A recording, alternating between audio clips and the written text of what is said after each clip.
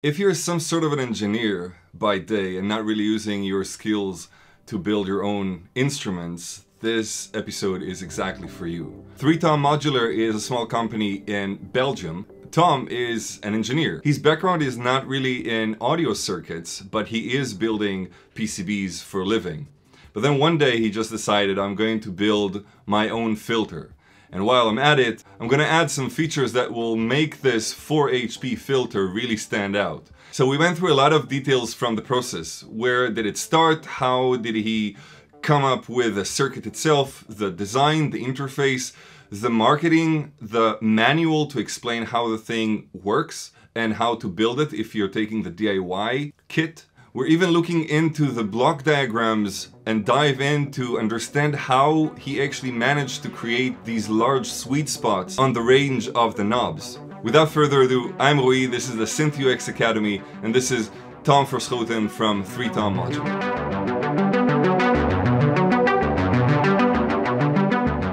About 2 years ago, I met a guy called Steve here on Facebook. And he was looking for somebody to build a kit for him for another MS-20 based filter. And at the time, I wasn't really making my own modules, but very much into synth DIY. And so I proposed that I could build the kit for him. But me being in Belgium and he being in the UK, that turned out to be a bit expensive, but we kept in touch. And as we talked, Steve told me that actually due to some physical constraints, he could only have a single 84 HP rack at the time, and so single row 84 HP. So in an ideal world, the kit he wanted me to build back then was 8 HP. And so he was telling me, because he had so little space available, in an ideal world, it would only be 4 HP. And that kind of triggered me, made me think like, that's a nice challenge. Because, yeah, I am an engineer. I am schooled in electronics. I do design PCBs professionally. So that part of the assignment wasn't really a challenge. So that's something I do often. I've never designed for audio, let alone synthesizers. So it sounded like a fun project.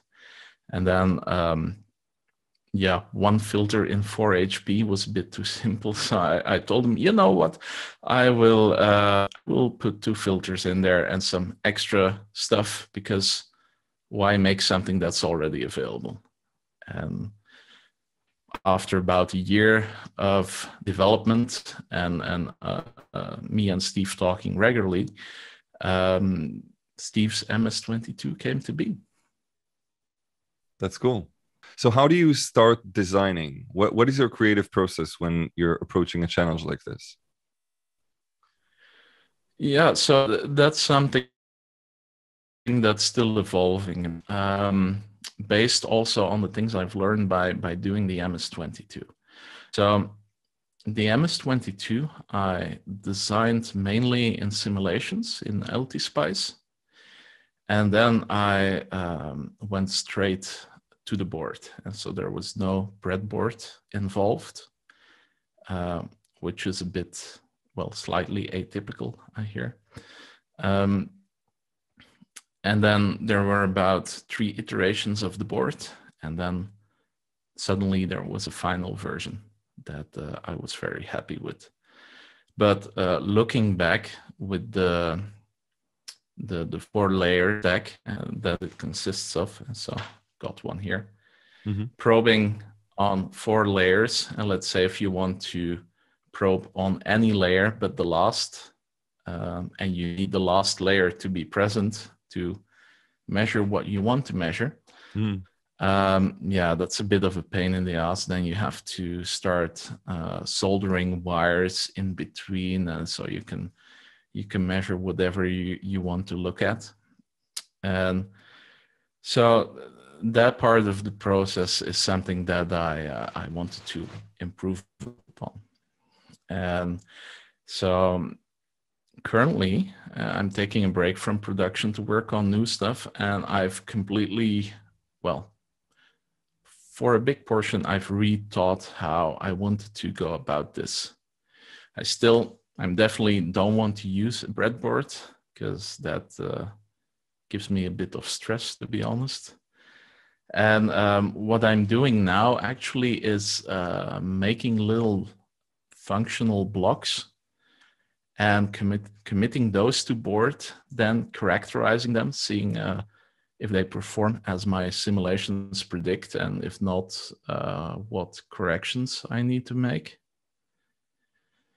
And so, yeah, I take notes in a Google document where I put in all my findings, and then scope images, reports from the audio analyzer, stuff like that.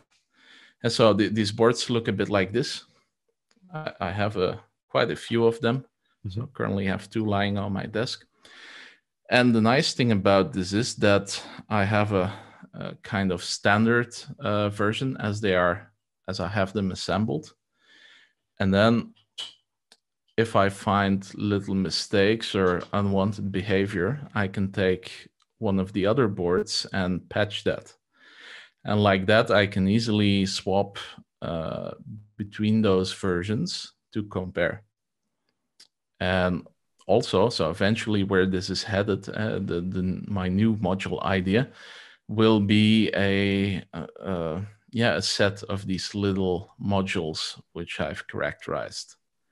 And so either I can multiply a few of them to create a big patch on my desk that I want to put in a single module, or I can start cherry picking, like, hey, let's try that iteration, see what works best. And so I'm going to make a patch of these little modules. And then when I'm happy with that, I'm going to turn that into a big module that would be a new product. Right. That's actually interesting to think about it this way. You're creating these building blocks and committing to them, so you don't really need to deal with it anymore. And then it's more of a conceptual level of design, thinking, how do I patch these to get to what I want? And if I need to create maybe another module to commit to, then I can do that. I see a few advantages. So the first and the one I also see being used in a professional context is that I'm creating a library of functional building blocks. So I have a little wave folder, I have a little VCA, I have a little mixer, which are not very interesting as products by themselves because there's plenty of there out there, and there's no point in releasing that. But they're verified, and you verify them, you can depend on them. And in the future, whenever I will make more products, I can just copy paste them out of my library, and I can trust that they're good. There will be no big surprises there. Yeah. And so the second advantage is, as you say, I can. It allows me to start thinking about the module more conceptually, functionally, rather than directly starting to design it at the hardware level, let's say. Because that's the end user does not care about the hardware level. It does not care. They do not really care about which chips you use. Well, of course, there's a set of people who are into this, but I'm pretty sure that the majority of users is mainly interested about ease of use and sound, rather than which components I ended up using. And so I'm decoupling that from the product a bit. And I hope that in that way I can design something that's closer to what customers will appreciate. Yeah. And you already see that a bit with the MS-22. I've put a lot of effort into tweaking the range of the controls. So there's also the calibration procedure is very elaborate, as some DIYers will tell you. But the upside of that is that the range of the controls on the front panel, they are very well mapped to what's musical and useful. And so the filter, in my opinion, is one big sweet spot. And Nice. I do think that's part of the reason of its modest success, let's say. Yeah. Yeah, I can imagine when we're buying something from Korg or Turia, it's basically just like this. It's like it's refined. Everything is set in such a way that it's supposed to be pleasing in any position. And in the modular world, it can be a bit different, of course, because a lot of it is DIY and people are just experimenting with things. And it's pretty interesting to see this approach of like really trying to finalize it to a point where it's like everything is a sweet spot. That's a cool way of looking at it. Yeah, so it's also a bit of a benchmark for me. If whenever I get other modules, a good module, in my opinion, is something that complies with this. So that the easy controls, big sweet spots. Whenever I feel like the range of this knob is not what it should be, that's a bit of a turn off for me personally when I get new modules. Yeah, you expect the engineer or the designer to make decisions and not say, this is like, you can do everything with this. This is how it should sound like. I designed it for you and I tweaked it for you so you can just play with it. Yeah, I appreciate this approach. I'd like to see the interface of the module, if you can share it on the screen. Yeah, sure. Give me a minute. So yeah, there are 6 knobs on the front panel. Can you see my mouse pointer, by the way? Yeah, I can. Okay, I'll start over. So there's 6 knobs on the front panel from the top to the bottom. This is the low pass cutoff knob. This is the high pass cutoff knob, also called the spread because it can be switched into a band pass filter to get together with the low pass filter. The resonance knob, the gain knob. And then we have 2 attenuators for incoming CV. And so the first incoming CV is the FCV that goes to the low pass cutoff filter, and it's attenuated by the bottom knob here. And then there's also the auxiliary CV, and that's attenuated by the knob on top of it. And so the FCV moves the top knob with CV. Mm-hmm. And with the switch next to it, you can link the high pass filter to it either 100% or either 50%. And like that, you can create a band pass filter, of which you can control the bandwidth with the high pass knob at that point. Mm-hmm. And then FCV is also normaled to ACV.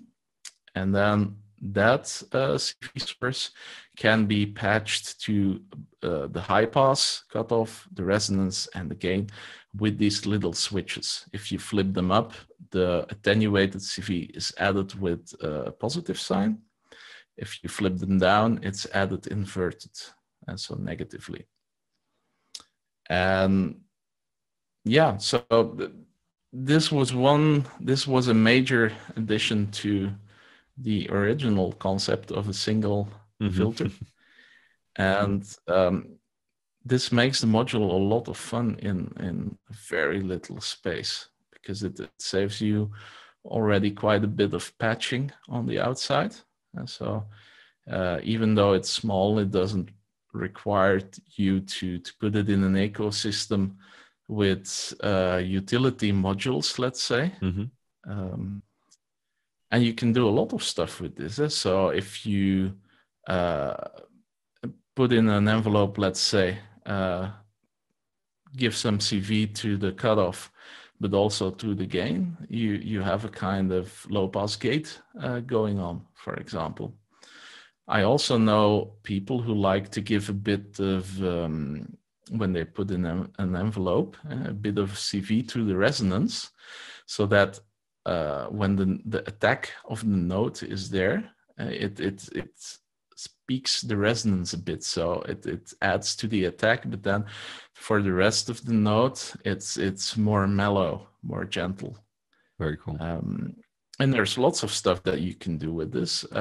Also as a drone box. So because past 12 o'clock, the resonance goes into self-oscillation. It throws the filter into self-oscillation. And it can go very, very deep. So that's something that a traditional MS-20 filter will not do for you. And it has very interesting timbres of droning, of resonance, especially when you bring the cutoff frequencies of the filters close to each other. Then they will start to fight for dominance. And that's a very interesting sound. That's something like a dial-up modem from hell. If you combine that with the big reverb or a cloud, let's say, that's can be quite interesting. It's a really, really small module for someone like me who is really into standalone, which you cannot really see here considering the fact that I have only my modular here. Did you ever consider making a larger version of that? Yes, I did. And people keep on asking me, so it's bound to happen sometimes.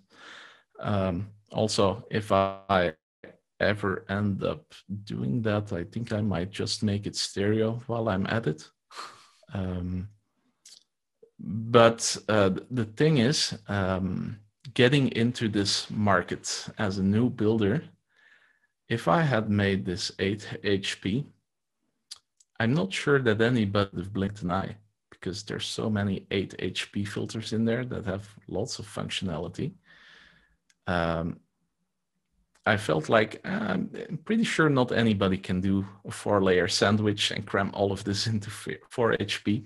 So I kind of wanted to set the right tone when getting started. And that's why I was very confident about the 4 HP format. For follow-up products, I feel it's less important to keep to this 4 HP format, but to make an opening statement, let's say, I think it was a smart move.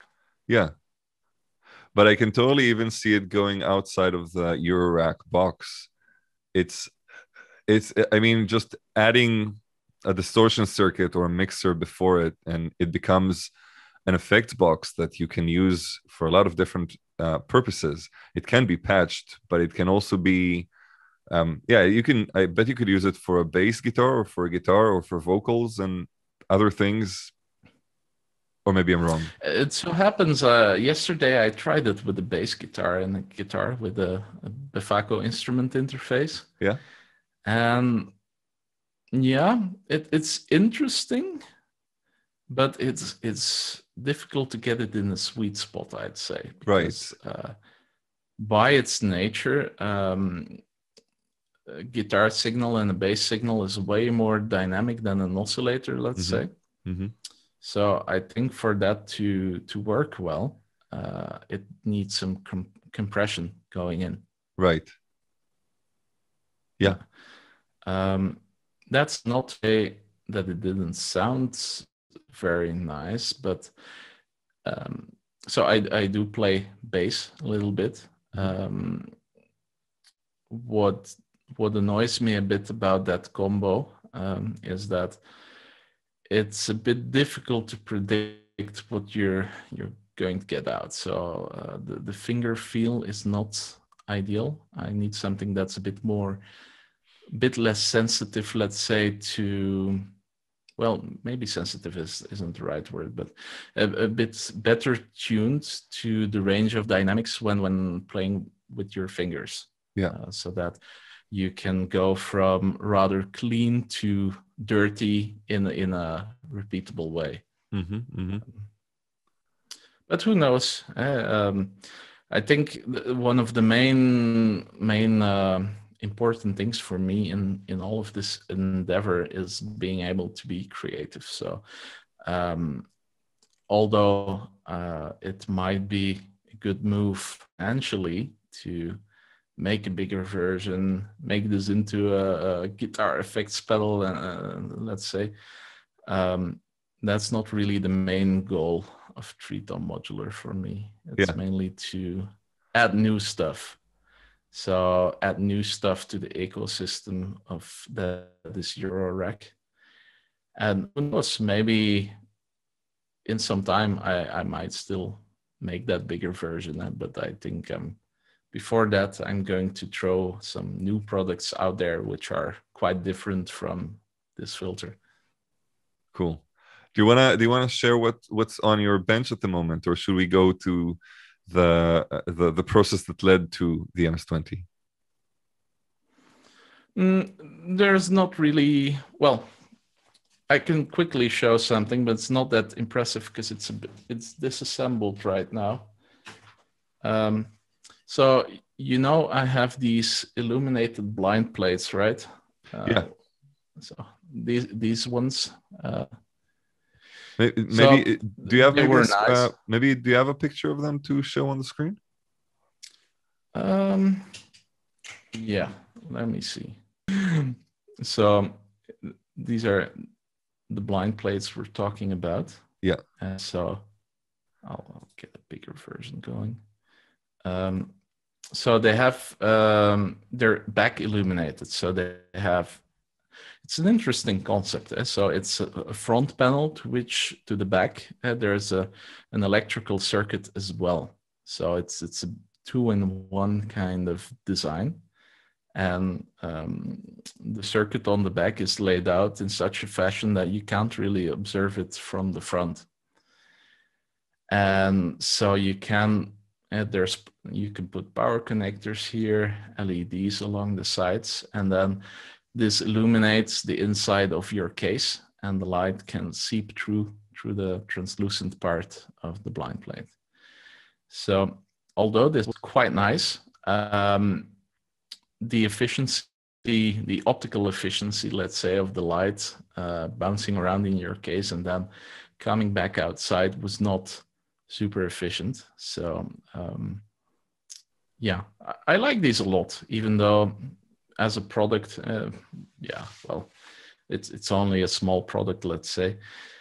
But still, I like these a lot. There's a lot of people who like them because blinky lights.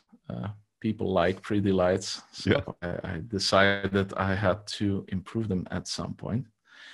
And so I'm working on that. And so these are the new ones that I'm working on. Those work with direct illumination, so with another PCB that directly illuminates the blind plates. I do have some pictures, but I have to swap screens. Give me 1 second. So here you see them side by side, and you can see it's quite a big difference. The Technomancer on the left, it looks barely illuminated compared to the new one. Yeah. And what's also nice is that there's a dip switch on the back that allows you to select the color of the left and the right sides separately. So you can personalize it in a way. Pretty cool. And what are we seeing on the left side there? These are these are little blind plates that I'm also selling. There's a front side as well that contains a translation between our alphabet and the Braille alphabet. And this was actually inspired by a customer who told me he's legally blind, but he still wanted to get a kit and a full DIY kit, and he was going to build it with a friend. And I found that so inspiring. I cannot even imagine what that must be like. And he also told me, what I've heard from this filter And so the sounds I've heard on YouTube, yeah, I really like them. And I thought that was a huge compliment because if a blind guy tells you he likes what he hears, Yeah. yeah. So that kind of inspired me to make this blind plate. And then on the back, there's this secret message in Braille. The fun thing is that these dots that you're seeing, they're not silk screen, so they're exposed copper. And if you put solder bumps on there, it actually becomes somewhat readable to somebody who reads Braille. What is a solder bump for someone who doesn't know? So you put a little bit of solder on the exposed copper, and so it's a flat surface. But then because of the surface tension and the copper being there, it becomes a spherical little bump. Yeah. That's so it's just like you would. Yeah. So it's just like you would solder a component, but without a component. But without a component. Yeah. And then so the bumps form the relief that's similar to Braille on paper. Yeah. I'm guessing. So I'm not a Braille reader. I chucked these together in a relatively short amount of time because I wanted to include this with this customer's package at the time. So it may not be perfect, but I kind of like the sentiment of the message put into them. I think that's beautiful. It's a beautiful story. It's nice to see how people come up with ideas to serve other people because they feel like inspired by something, by a story, and it's like, yeah, it's beautiful. It's really cool. Some customers really amaze me. I also have one customer by the name of Bertolt Meyer. Mm-hmm. You may have seen him. He's the guy with the prosthetic arm, but he also has a version of that prosthetic arm which allows him to send CV from it. Yeah. And he does these performances.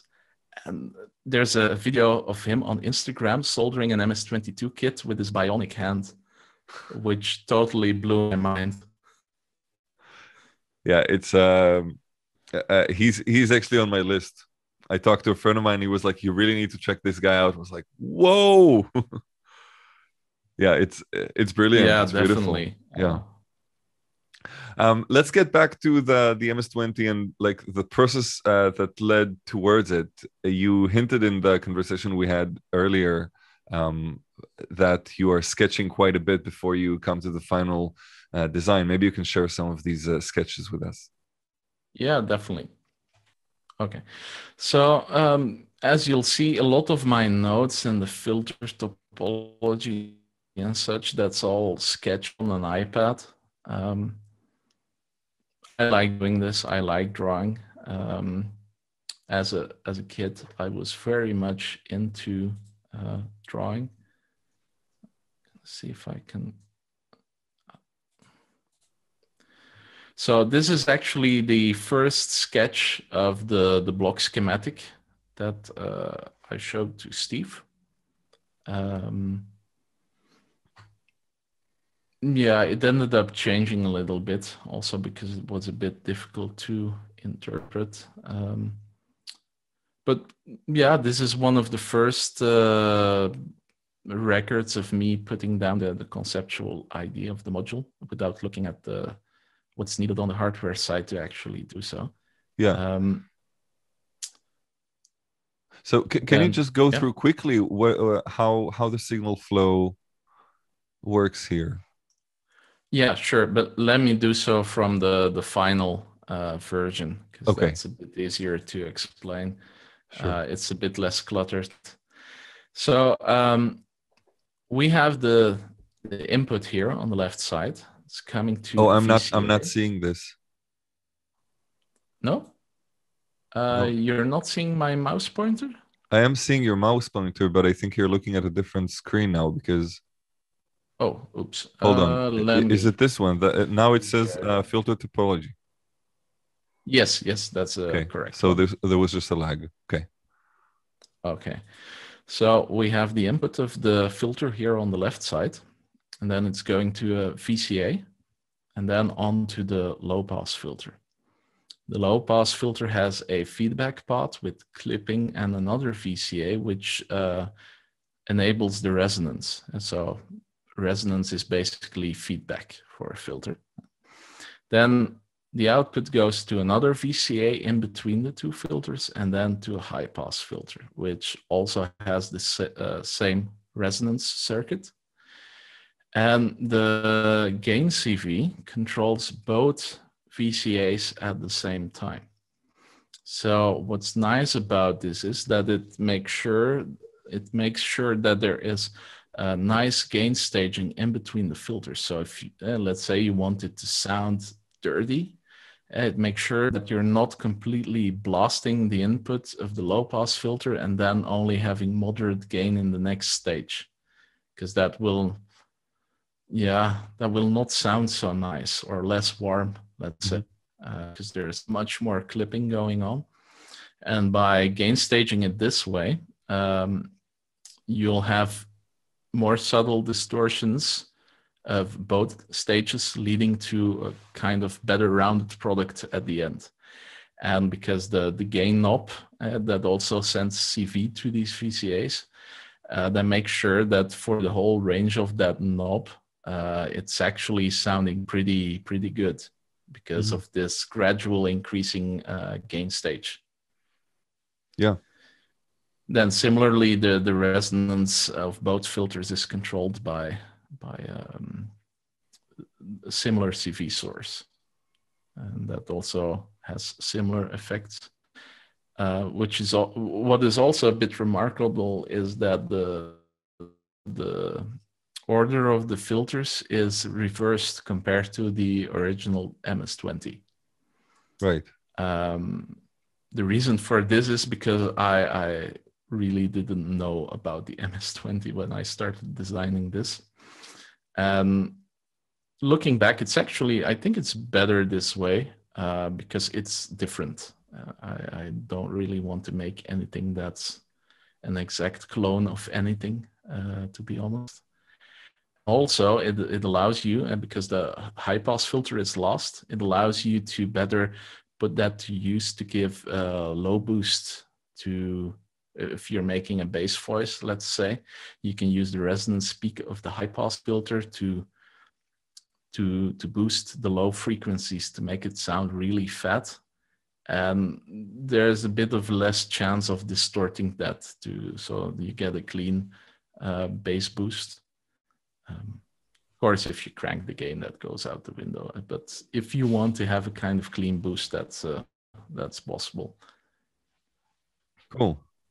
It's nice to see how by designing it this way, you're actually making sure that the sound you're looking for,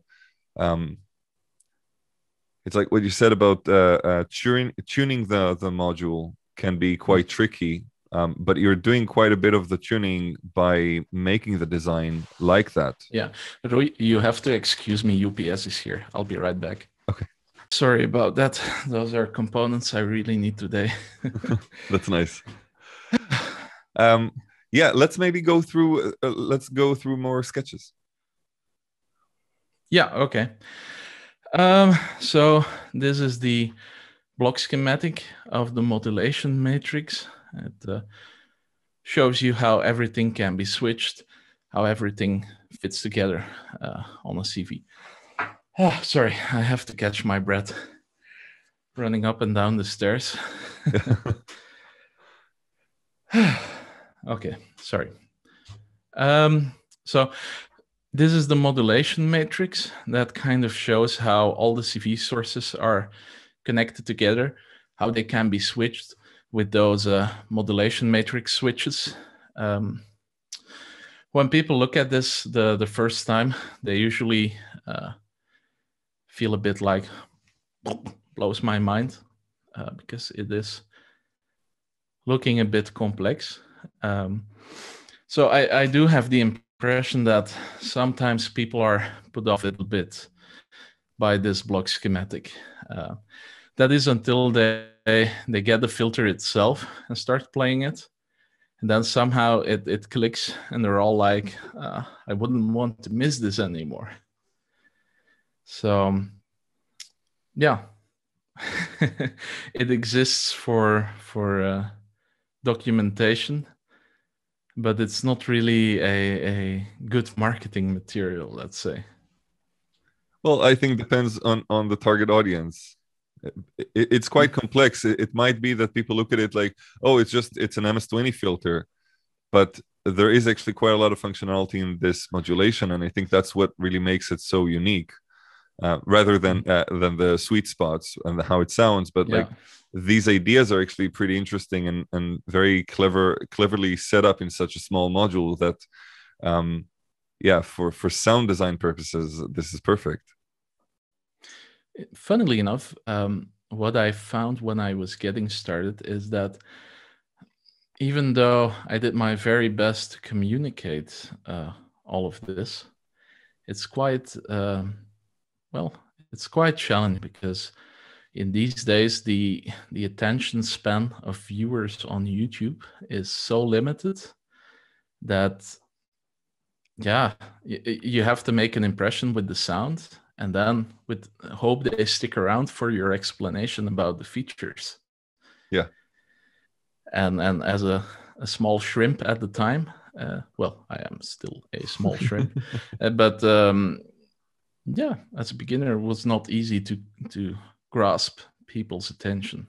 And luckily, by the filter gaining some momentum, that has somewhat improved.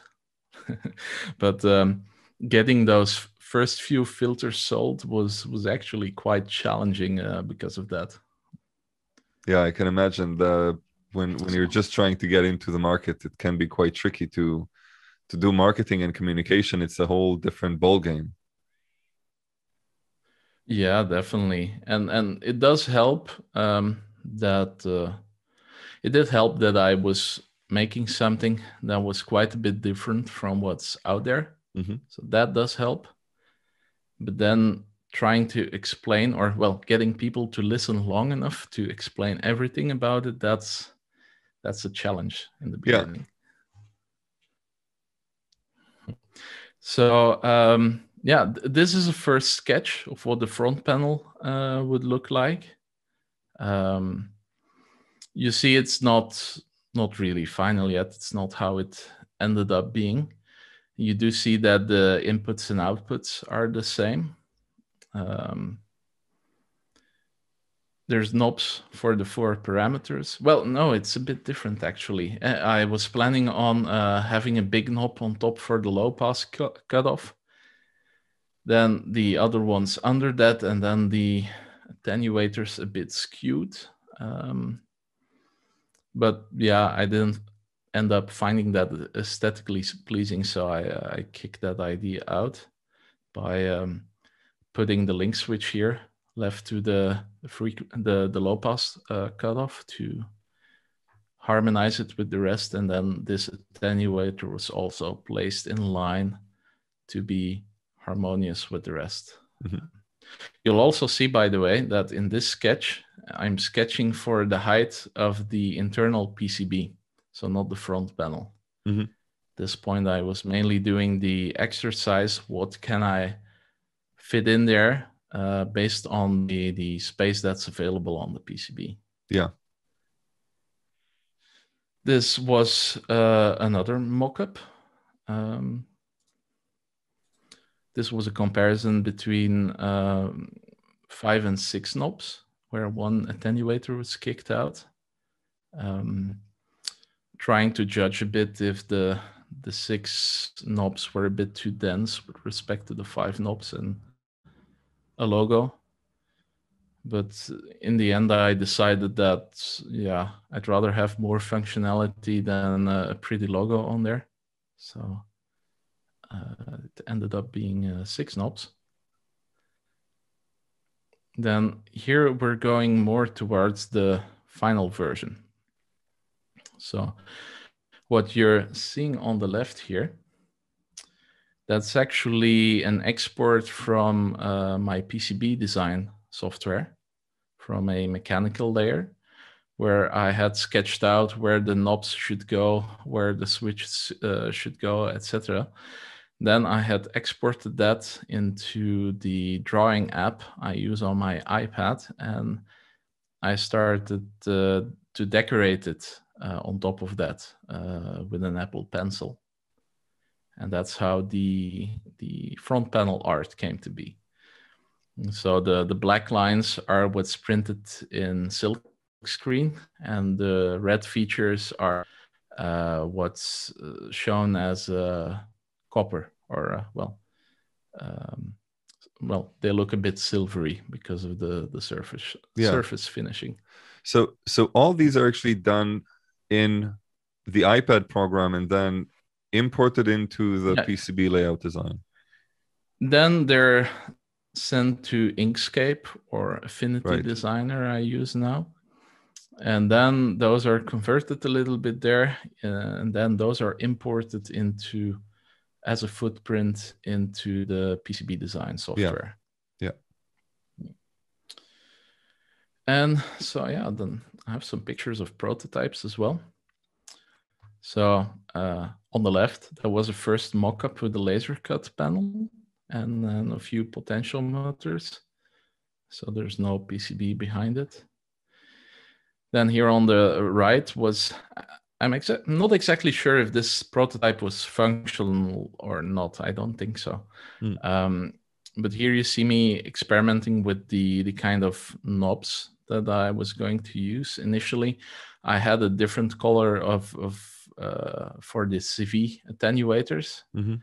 But then people told me that they didn't like this. They preferred the black knobs, so I ended up using those. And it's one way of signifying that these are different. Like you see it with mutable instruments, for instance, using only the small knobs for it, or you can make you can highlight with visuals. But I can see why people will be like, it's less consistent. Yeah. Yeah. My initial thought was exactly as you say, like it's nice that they indicate that their behavior is a little bit different. Mm-hmm. But majority of people who I talked to about this was very clear that aesthetics went over function in this. Were you doing this? Interesting. So sorry. So did you actually do user testing during this process? No. So how did you get not for this module? So how did you get this feedback? I did show some people pictures, and so I got some feedback on the aesthetics, but not on the functionality. I got some ideas for the functionality from people, but I didn't really let them test it. Also, keep in mind, at this stage, I was assembling these completely by hand, including the surface mount components, and it took me about 8 hours to build one. Wow. So I didn't really feel like sending out a lot of them. No, of course. It took an awful long time to build. Yeah. I still have a time lapse of that somewhere on my YouTube channel. You should check that out. Yeah, I think that you might have gotten different feedback if you would test it with people, just giving them two different options, or giving a group of people one option, a group of people another option, and seeing how much they understand of the module. It's something that we do more in digital design because it's much easier to test. You can just make a different layout in a split of a second, and you can just try and see if it works. With this, I bet it's much harder to do it. Just like you said, it's 8 hours to build it. But I think that there is value in it when you're building something larger. like Mhm. when you have your own, like I know that a company like Arturia, for example, would actually create paper mock-ups of the design that don't really work, but like you can really feel how things would like you need to interact with it to understand how it works, and you might get to change different things based on just the behavior of someone looking at it and be like, okay, let me wrap my head around this. What is what? And yeah, you can get a pretty good impression, not even without even asking any questions. Oh. Yeah. Yeah, there's a few sides to this. Back then, basically, I didn't know a lot of people in the Eurorack community, so that would have been a bit difficult to find guinea pigs. Mhm. Together with it taking a hell of a long time to build one. Yeah. Luckily, it has turned out I'm not a bad judge of user interface. Luckily, Yeah. but I do think that going forward, I am going to ask some people's opinions on the new product. Um, it's easier now. I know a lot more people in the Yeah. community. I've gotten a lot better at having prototypes manufactured. Yeah. So that all helps an awful lot in going about it that way. Definitely. Still, Yeah. a limitation to that is that, of course, I'm not doing this full time, so Mhm. I do have to pick carefully the kind of projects and uh, uh, well, investigations that I put my time into. Yeah. And it's not common what I just said. So like most people just Mhm. follow their gut feeling, and I actually thank everybody for that, because it's really beautiful what people come up with when they just put their mind into something and just deciding this is what I go for, and this is what I Mhm. believe in. It's just, yeah, it's really just a side note that we took way too deep. Yeah, also Emily from Mutable does this, and she does user testing. So I did hear about it at some point. So yeah, I might explore that a bit deeper in the future, but there's no time pressure for me, Yeah, luckily.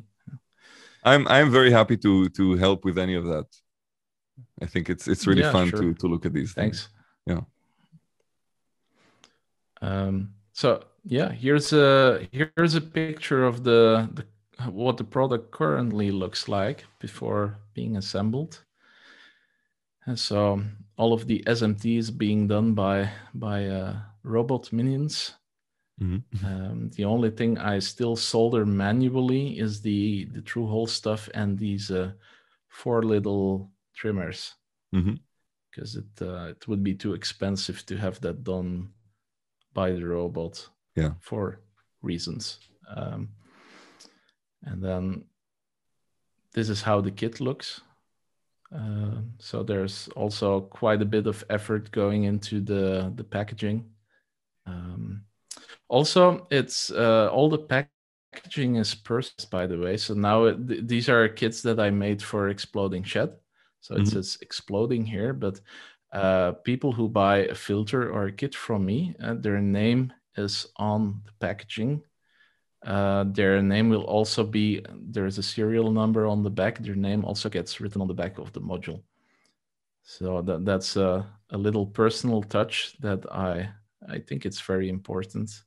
Also Absolutely. to set myself apart as being a boutique shop, Yeah. that it is me you're buying a filter from, and not really a big kind of company, let's say.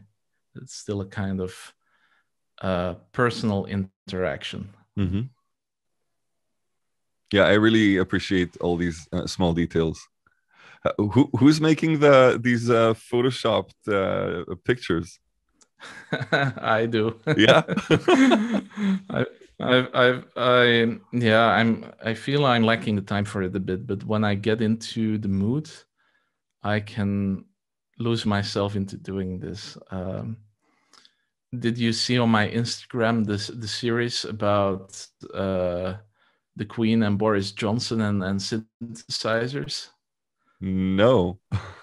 I'll try to look If it up not, and put it on the go screen. check that out. Okay. It is super silly. I made those out of frustration of Brexit happening, making things more complicated. Yeah. I believe the one with the Queen in her synthesizer room in Buckingham Palace is my most liked Instagram post ever. That's cool. That's great, man. Do you have some more to show there? I think, yeah, here it ends a bit. Here we have this. Yeah, these are some doodles from my calibration presentation. That's perhaps a bit out of scope for this talk. Mm-hmm. But yeah, they just they're a further illustration of me liking to doodle. Perhaps this is kind of nice. This I didn't show in the Exploding Shed workshop. This is a first glimpse of how calibration is being done now. So in the past, I've been calibrating these modules as described in the calibration guide, so with the white noise source, and then looking at them in a spectrum analyzer in a DAW. But I've recently also gotten a proper audio analyzer, and this is way more exact.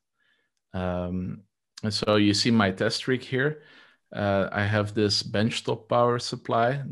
I have this little module that connects it to the rack.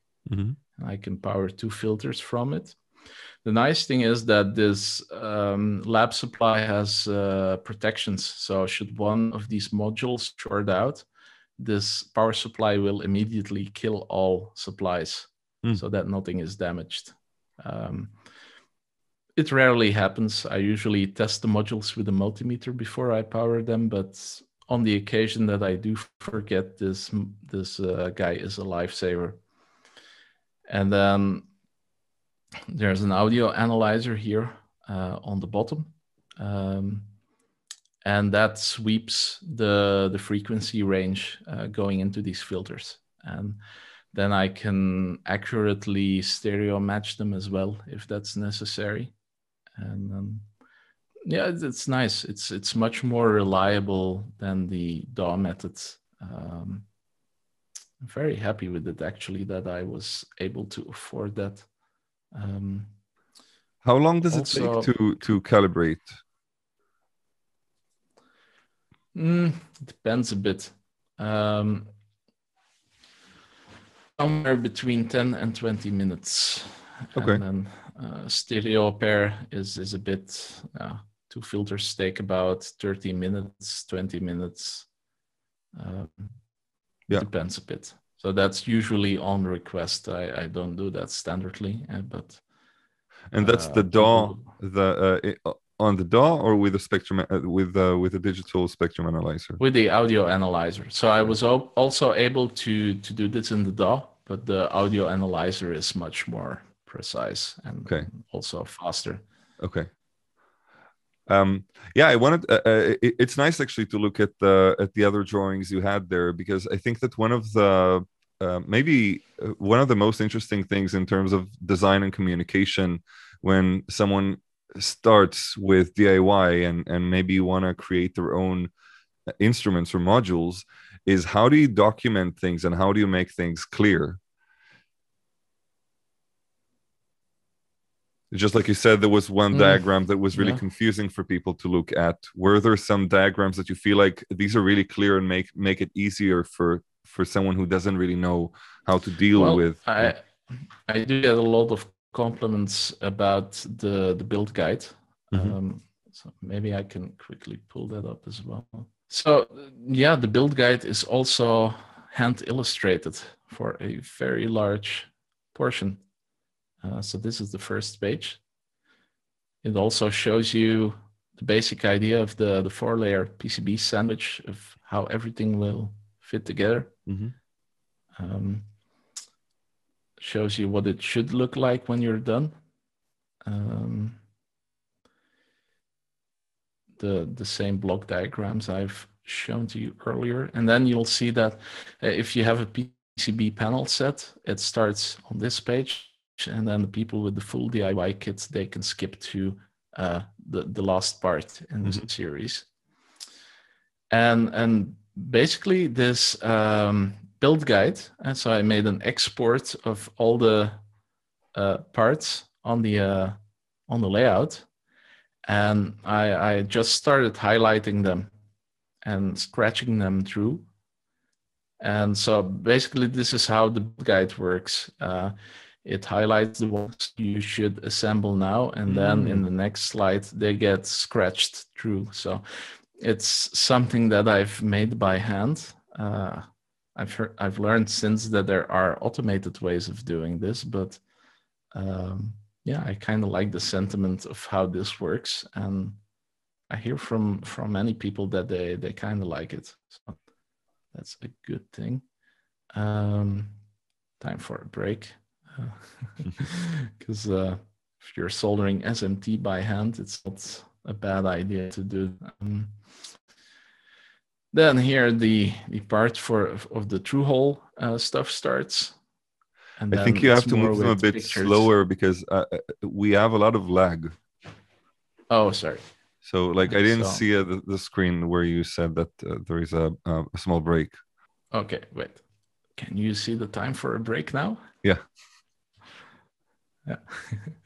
So yeah, these are in here quite a few times, encouraging people to take a break, because if you're with your head into SMT soldering, after a while you start to make silly mistakes because you're so focused but getting tired. I like it that you added this part of the design and you're very aware of the situation. Yeah, I kind of enjoyed making this build guide at the time because I could go all out with the hand drawn details and such. Looking back, making such a thing for a next module, oof, it's a lot of work. I can imagine. I do hope that I will find the energy to crack out another one of these. So we'll see. So I'm scrolling down a bit now, and so you'll see that the next part is pictures with hand annotations, calling things out, stuff you have to watch out for. There's also this funny drawing of how to properly solder headers so that they're not skewed with a funny Cyclops drawing. Hope I can move that a bit.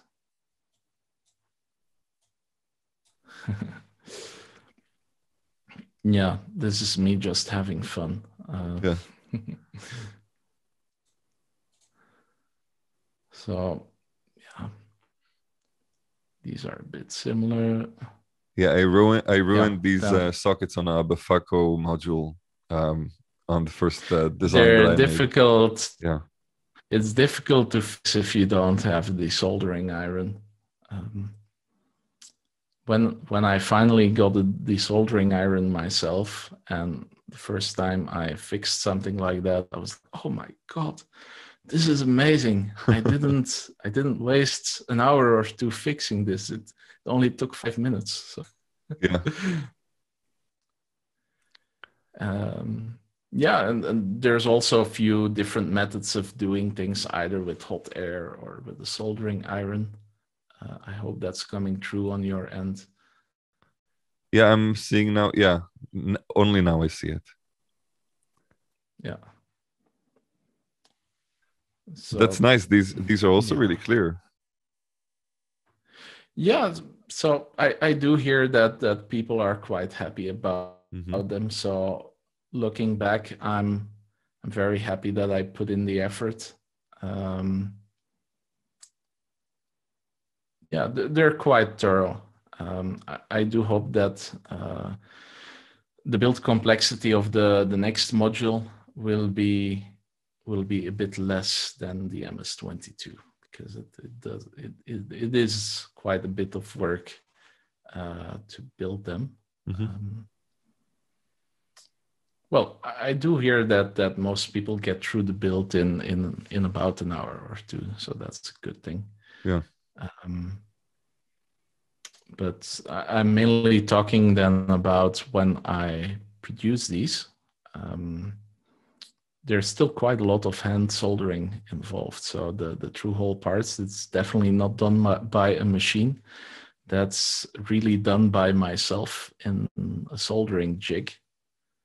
And so all those through hole connections, that's me going at it with a big knife tip and then bumping them out.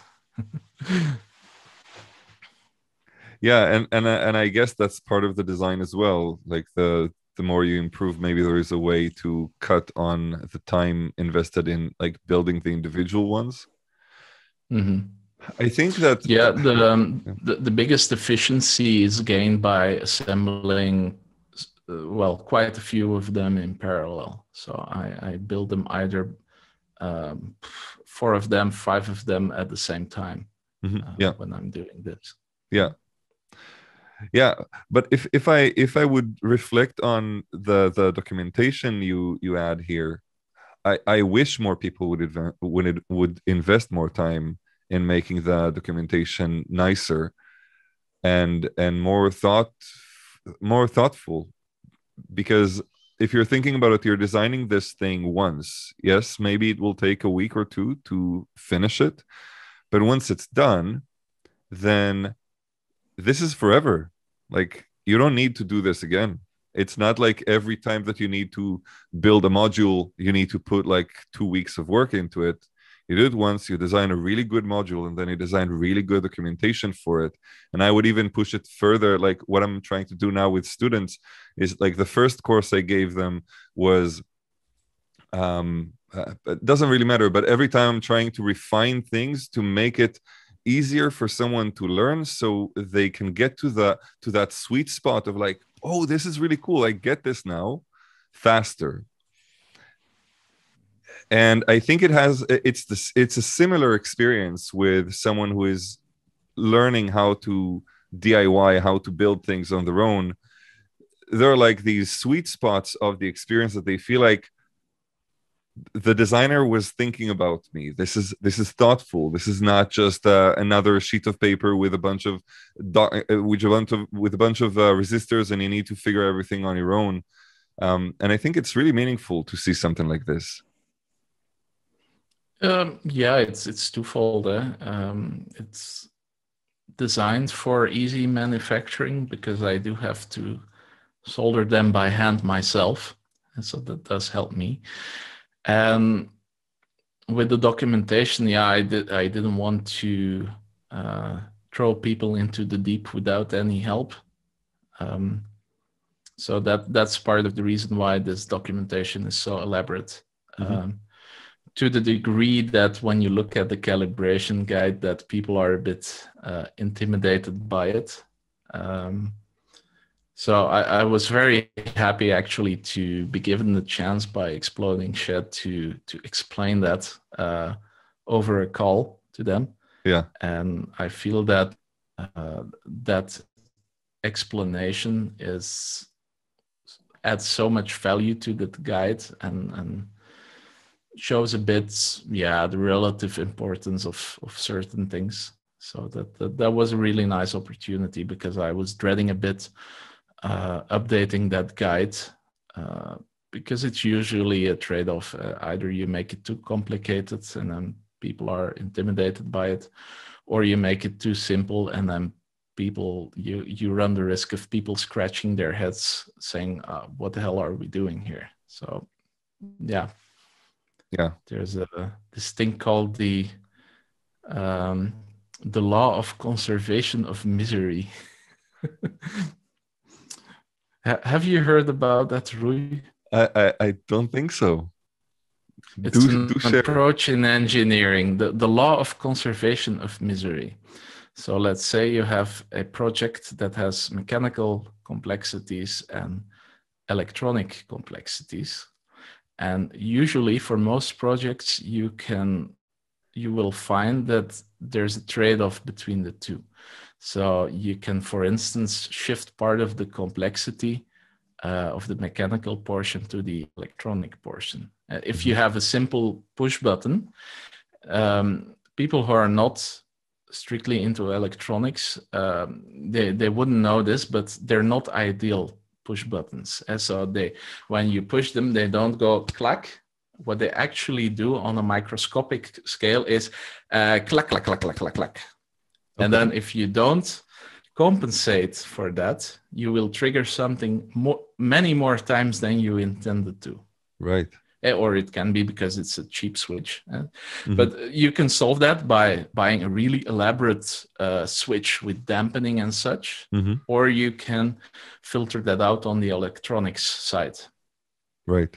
So law of conservation of misery dictates that if you're good in electronics, you shift the misery to the domain where you're strong. Right. So if I'm not a good mechanical engineer who does not know how to buy a good switch or just solve that by designing it properly, I'll say like, you know what, this non-ideal behavior, I will catch it on the electronic side because that's where my expertise lies.